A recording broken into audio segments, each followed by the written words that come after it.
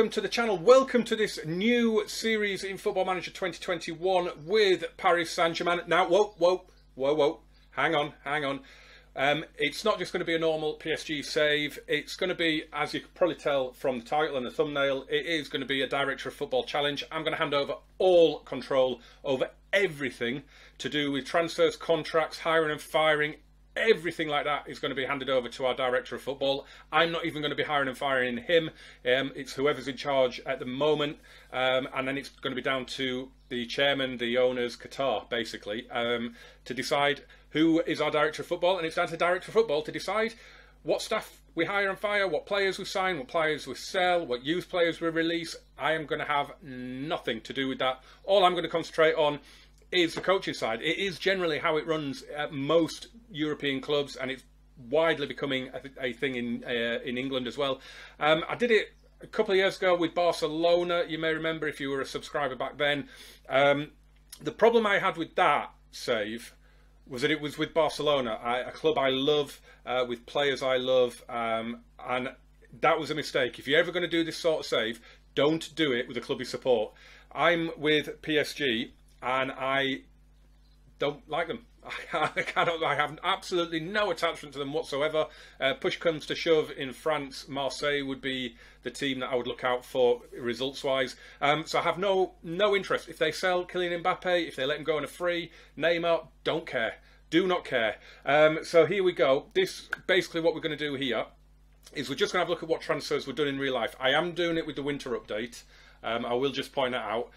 We'll have a quick look at the finances, which we'll do now. I'm not expecting an awful lot to happen in this summer window because they do only have 41 million. They've got 430 odd million in the bank and only 40 million in the transfer kitty. Why not? I don't know why. The wages aren't that high. I mean, they're 4.2 million a week. I mean, there should really be a little bit more money in there. I don't think they made any major signings. We have got one that's already sorted out. It's Danilo Pereira. He's on loan at PSG, and then it's a mandatory buy. But quite like the look of him. He's a decent looking player. Transfer history. Then let's have a quick look. So they've only spent 5.5 mil, and that was on Sergio Rico, presumably a backup goalkeeper. Rafinha came in from Barcelona on a free. Alessandro Florenzi came in from Roma. I like him. He's on loan. Is there an option for him? Not that it matters. There is. Be interesting to see. I like the look of him. Be interesting to see if they make that a deal. Moise Kean, which if you've been watching my Kaiserslautern series, you will know that we've got him there. Is there any options on him? No, it's just a straight up loan. In terms of players going out, they only sold 4.8 million, and it was Loic Mbeso who went to Nottingham Forest for big money, 4.6 million. That is a lot of money for a Championship club to spend. We'll have a quick look at the schedule. We do have friendlies. I'm not going to do any of these. I'll explain what's going to happen in a second. But today we are also going to see the game against Lorient, the Ligue 1 opening day. And there will obviously still be a little bit of time left of the transfer window. But yeah, we will do it. I was wondering about going on and playing Nantes, and then we'd be through the transfer window. But no, we'll watch the first game. We'll watch the first match of the season. We do have some clauses. Doesn't matter. I can't do anything with those. What I haven't done at the moment, which I'll do off camera, is I haven't set everything in the responsibilities, but I will do that. So obviously, in terms of the staff, in fact, we'll do a little bit of it now. We delegate absolutely everything. Just click that delegate button, and it will put it on the best suited best suited member of staff for that job. That's all of those done. I'll just confirm that. I'll go in and do the rest because there's a lot, as you can see, there's a lot of stuff I have to delegate. Quick look at the squad before we do. So we'll sort it by position. So we do have Keylor Navas, but he's out for a few weeks. Sergio Rico could well be the first choice at the start of the season, perhaps. Alphonse Areola is away at Fulham on loan. I'm kind of expecting a goalkeeper maybe to come in. I mean, it's a fabulous squad, as you would expect. It's quite a small squad there. We might have some players in the reserves, but I can have a look at that. I mean, it's going to be nice. One reason I've done this is I just want a little bit of fun towards the end of FM21. A lot of my saves are generally trying to build a club up. Inevitably, and maybe don't quite hit the heights I was hoping for. Kaiserslautern went all right though. That didn't go too badly. But I just want some fun. But I don't want to be in charge of the transfers. I just want to see what happens. So what we are going to do now is I'm going to holiday through. I'm going to not even pick a tactic at the moment, because my thoughts are, if you have a tactic in your tactic slot, if you have a tactic preset, then presumably your director of football is going to buy players for that tactic. Now I want to add to the challenge by just letting him sign whoever he wants, and I will find a tactic to go around to fit around it. And what I'm going to do at the end of the season is I'm going to clear down all the tactics that I've loaded up. So we're back to square one, and again, just because it'll add to the fun of seeing who we sign. And what we'll do is we'll sim through from the final whistle of the final Ligue 1 game, or the Coupe de France, or the Champions League final, or the Europa League final. We'll just sim through to basically the start of September, and we'll, oh sorry, not even the start of September, mid-August, and we'll see what the director of football has done. Speaking of, shall we quickly meet him? Where is he? Here he is. He is Leonardo, of course it is. So he's had an interesting career, hasn't he? So he was a player for many years, played for Milan, played for PSG. He was PSG's director of football 2011 to 2013. Went over, was he out of the game there then? Because he went to Antalyaspor in 2017 as manager. That didn't go well. Went back as a director of football at Milan and at PSG, where he is now. His ratings are all right, and he's got some good knowledge. So I would expect some decent signings from this guy. And of course, the other big member of staff that we're going to need is our head of youth development. This is what I'm going to focus on, is, well, the facilities, but I'm guessing they're good. I'm guessing that's not an option. He doesn't look amazing, but he's on a 4-year deal, so I imagine he's going to be here the whole time that we are. Right, let's just have a quick look at the... I mean, the facilities are going to be amazing, aren't they? They're going to be. Stadium condition is only good. Pitch condition is perfect. Top, excellent, superb. Excellent, excellent. So the only thing we maybe could do is try and... Well, I think there probably is a little bit we can maybe do there. But yeah, that is basically what we're going to do. As I said, I don't have a tactic loaded up yet. Not going to do that just yet until basically 2 days before the Lorient game. I also want to see what our assistant manager does when it comes to the friendlies, what formation he plays, because that'll be interesting. Who's our assistant manager? Do we have one? Let's have a quick look, and then we will sim through. We don't... Oh, we do have an assistant manager. It's Miguel D'Agostino. Not amazing, but again, not something... Oh, he's on a 5-year deal as well. Not something I can do anything about. Assistant manager maybe should be something that I can do on a director of football, but I'm taking everything out of my hands just to make it easy. No grey areas. I can't do anything. So, without further ado, let us skip forward to just before that Lorient game, and we will see what, if any, transfers have been made.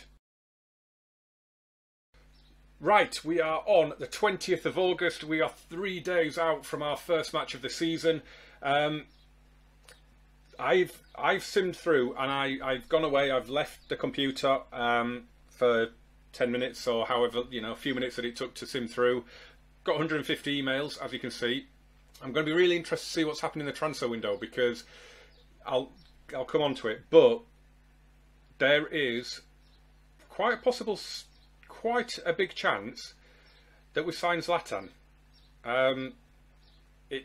Whether this has gone through or whether this is just an offer that's been made, I don't know. We're about to find out. But it's quite possible that Zlatan Ibrahimovic is back in the French capital. So let's have a look. We will mark them all as red because it doesn't really matter. What should we have a look at first? The friendlies or the transfers? Because obviously if we have signed players and they've scored in the friendlies, kind of gives it away a little bit, doesn't it? So let's see what's happened. Colin Dagba, promising right back at the club. He looks like he could be on his way out on loan. Where's he going? Rennes. Romelu Cardoso. It's a transfer for him to come in. Guessing that's for the youth team. Right, this is the one then. Let's have a look. Have we signed him? No, we haven't. Okay, that's interesting. In fact, nothing has happened. Nothing has happened at all. Shall we have... this is interesting. So what has happened? Oh, they've accepted the offer. We've offered 3 point... Where is it? Has he rejected us then? Is it a story further up? No. Oh, he's cancelled contract to go. He was obviously not interested in coming back. Okay, well that's not a massive issue. It's a shame because he's a really, really good player, obviously. Now the problem I've got as well. I was thinking about this while it was singing through. If you go to the go on holiday bit, then you've got accept all offers for players, only accept offers matching asking price, and reject all offers. Now, I was a bit unsure of which one to set it to there, and only sell transfer listed players wasn't an option at the time, so I'm guessing there's been a fallout and someone is now transfer listed. So I had it as only accept offers matching asking price, but the problem is none of the players have got asking prices. So I'm a little bit worried that this is going to go wrong. So we'll see how it goes, because I might have to set it to accept all offers. I might have to only sell transfer listed. I don't know. We'll have to see what happens. And the other thing I was thinking is, because I didn't have a tactic set up, does that mean that they've not bought any players because there's no tactic to buy for? Is that maybe a thing? So that's something I'm going to have a think about as well. Maybe I just need to have a tactic set up. But what I'm going to do now is I'm going to go away, come back in time for the match, and build a tactic. Right, first day of the season. We are away at Lorient, who are newly promoted. If we have a look at the season preview, the teams that came up were Lens and Lorient, so they will be down at the bottom, along with Dijon, Metz, Nîmes, Brest, Strasbourg. Obviously, we are massively odds-on to win. No pressure then. We haven't made any signings, but we did have an offer for Ciro Immobile turned down. And I mean, I'm not surprised. It was 41.5 million. He's valued at 43. He's an absolute legend at Lazio. He's not transfer listed. He's happy to be at the club. I don't know why we made the offer for him, but we did. We've got a couple of players, Bernat and Julian Draxler, are potentially leaving, or they've got stories of interest. We've got Keylor Navas back, but we've got a lot of players who are not particularly fit, as you can see. Because I don't know what my assistant has done during pre-season.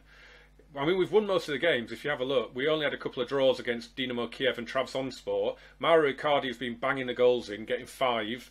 Neymar, despite the fact that he's still injured, has played 5 matches in pre-season and got 3 goals, 3 assists. And yet he's been injured since... Well, did he come back? Let's have a look. Where is he? Let's have a look. Did he come back and then get another injury? Is that a thing? No. Oh, he got injured against Trabzonspor. Was he not injured at the start when we... Maybe he wasn't. Maybe he wasn't. He got injured against Trabzonspor. Maybe he wasn't injured when we started. Don't know what I'm talking about. But he is going to miss today's game, I think. Yeah, not recommended to be selected. But he should be back for our next game. So let's get into it, and we'll show you what we are doing tactics-wise. So at the minute, it's a 4-3-3 kind of thing, based on the Gegenpress preset.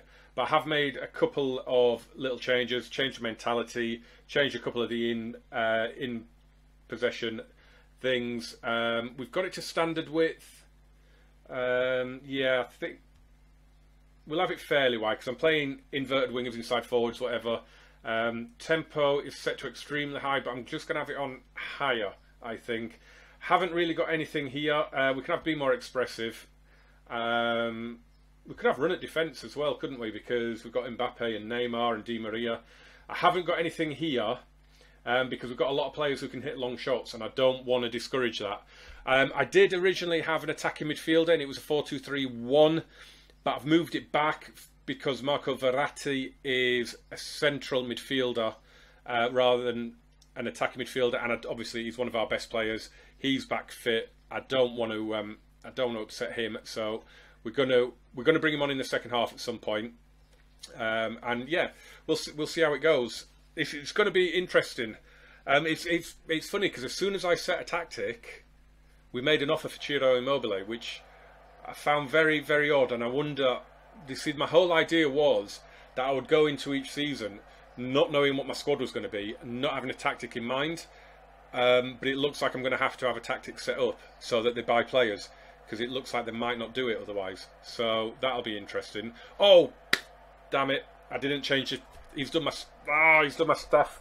He's done my team talk for me. I can change that here, can't I? Actually, I think. Take control. I forgot all about that. I hadn't changed it back. There's certain things I haven't gone back through and changed, which I need to be in control of during the season. So I'll have to do that. So let's get that out of the way. Let's get our first match of the season underway. It's one that we should be winning. I've got to sort everything out though. The usual things. We do have it as a. Do we have it as TV? Yeah, I think we normally do. I do like the camera being a bit higher, but it does need to be zoomed in a fair bit. And key highlights is good. I think everything else is all right. Oh, replay events. Goals disallowed, disallowed offside, missed penalties, clear cut. Yeah, that's fine, that'll do. Right. Oh, header came in from Kimpembe and went over. Would be an unlikely scorer of our first goal. Why does it do this? Always does this, doesn't it? You have it set how you like to have it set, and then it just completely changes it when you start a new game. Right, let's drop a little encouraging. This is going to be interesting as well, because obviously I'm playing with a completely new tactic, which I've built. Why is Florenzi taking that free kick?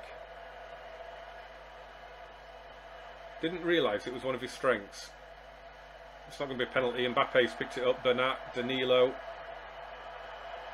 Good interchange. Nice ball out to Florenzi, who's found his way back out to his normal position. Marquinhos. Kimpembe. This is good passing. I've got it selected to shorter as Bernat comes into the area. Whips it across, and it's in from Moise Kean. He's playing up front because we've got Neymar out, and yeah, he's playing up front at the minute. So I'm quite happy with that. That's a good start, although it's a brilliant finish. Although I probably should have Mauro Icardi there, considering he's our player and Moise Kean's only on loan. But I wouldn't mind Moise Kean coming in on a permanent deal, to be fair. It's mad, isn't it? He's at PSG, and yet I had him at Kaiserslautern. That is mad. Here's Rafinha on his debut. Van Bernat. It's gone down. Wonder if that one will be given. Is it going to be given? It is. It is going to be given. And oh, it's going to be Mbappe. I am not taking it away from Mbappe. Up steps the Wonder Kid.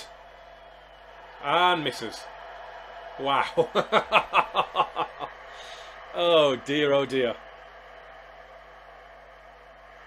I mean, it's one of those, isn't it, where if the keeper goes the right way, it makes the penalty look awful because it's a good height. But if the keeper goes the wrong way or stands still, it's a great penalty. I mean, it's a decent start. We're doing as much as I would expect. We're winning the game. I am going to keep making little tweaks and things. I should. Oh, Danilo Pereira on his debut. I've been messing around. I've got different defensive and attacking corners. I've just got a couple of different routines set up for each different side, and you can see the run there of Danilo. He comes in. He's got. I think he might be set on one of them to mark the keeper, and I think on one of them he's set to attack from the edge of the area, which looks like that's what he did there. And he just steamed through everybody, didn't he? I mean, nobody was getting in his way. I mean, he's a unit, is Danilo. He's a big lad. He's well over 6 foot. And he just powered that in. This is a very satisfactory start. I'm happy with this at the minute. I mean, obviously, it's not really. I mean, you could put out your under-23s, but why?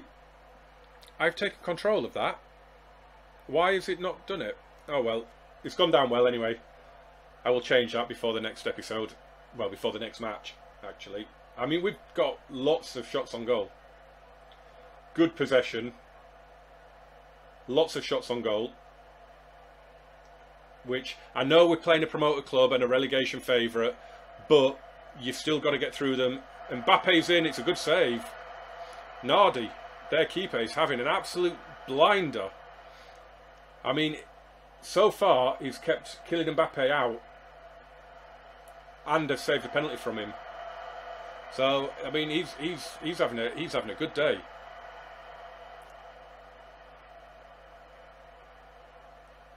Yeah, as I was saying, so I mean, I know it is a rubbish team that we're playing, but you've still got to beat them. You've still got to break them down. So I'm quite encouraged by the tactic at the minute. As Moise Kean scuffs that one. Just having a look, see who we could bring off. Maybe Mbappe, maybe Di Maria. I'll give it a little bit more yet. Mbappe. Oh, he's going all the way. It's a brilliant run. Unlucky. They're playing a very deep line, aren't they? So it's always going to be one of those games where he maybe struggles because he relies on his pace, obviously. So it's going to be one of those games where it's maybe not for him. Now, I have got players I can use. I mean, Moise Kean can go out there, actually, and we'll bring Mbappe off for Mauro Icardi, who probably isn't great because it's a pressing forward. That's the default setting.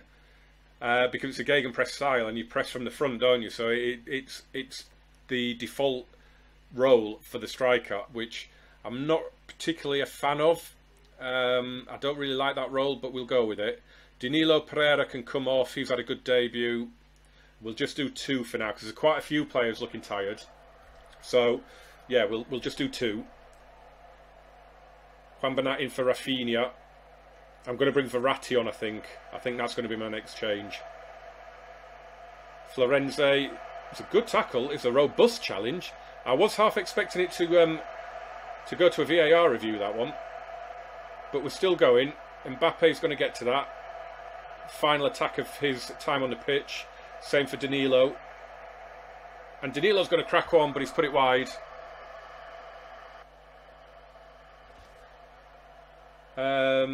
Yeah, Rafinha can come off now because he's just gone red, and Verratti can come on because that's his role. I'm going to praise them. We're a long way out from we're 20 minutes from the end, but a couple of them were looking a little bit unhappy, and we've just totally dominated this match.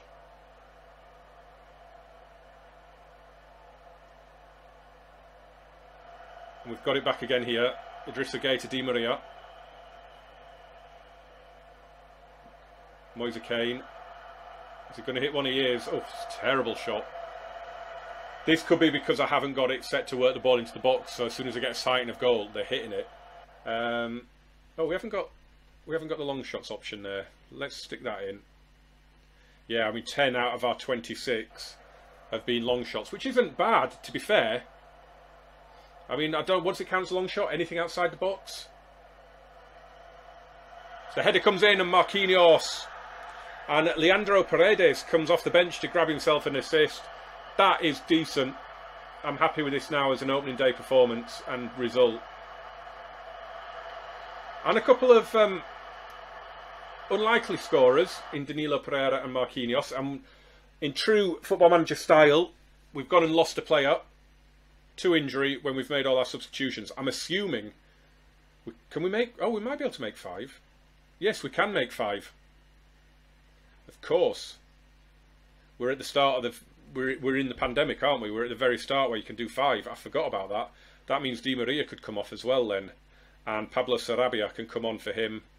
And that is our 5 changes. I totally forgot about that. Wow, Lille. Did that say their goal difference was 6? Wow, they have handed out a pasting on opening day. Lille, who have just won the league in this season, in real life, of course.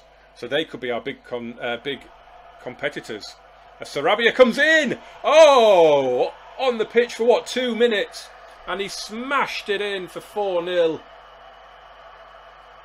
Moise Kean played it out here. It's a good ball, good searching ball. But I mean, they've got numbers back. But he cuts inside, and this is what I like about the inside forward inverted winger roles. They just come inside. And I mean, they had everybody back there. And this has turned into a very, very, very satisfactory opening day now. And it could get a little bit better yet. Moise Kean coming forward. He's going to cut inside. Oh, he's gone for goal! Oh, did he mean that? I mean, it says he doesn't mean it. That's an outrageous goal if he did. It's a brilliant individual effort. But has he just missed it across? I'm not so sure, you know. I could believe he's actually meant that. But it's a superb performance.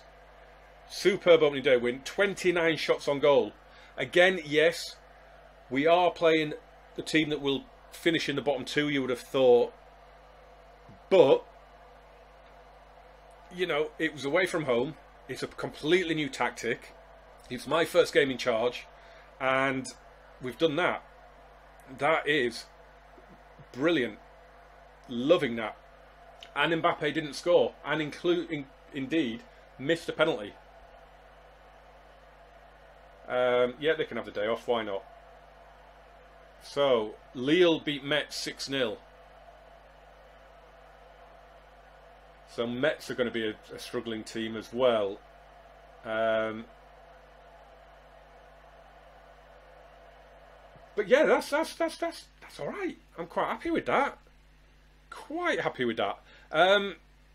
Right, now the plan is with this is I am planning on just sort of like playing a bunch of games and then coming back. I'm not, because we're coming. I mean, we're not at the end of FM, but we're in its twilight, aren't we? We're only, you know, 4 or 5 months away from 22 coming out. You would have thought. So I want to get some seasons done. So I'm not going to say when I'm going to come back. Obviously, we've got the Champions League group stage draw to come, but I'm just going to come back when I come back and do an episode. But they will come out regularly. That is one thing I will say. And yeah, I hope you enjoy it. Forgive me for doing PSG, but I've added a little twist, so I'm hoping it keeps you interested. And I will see you very soon for whoever we play in the next episode. But yeah, we've got another week or so of the transfer window, so that'll be to catch up on when we come back. But as always, smash a like if you did enjoy it, guys. Subscribe as well if you're going to carry on and stick around and watch the series, and turn on those notifications. And I will see you very, very soon for episode 2. Thank you very much for watching.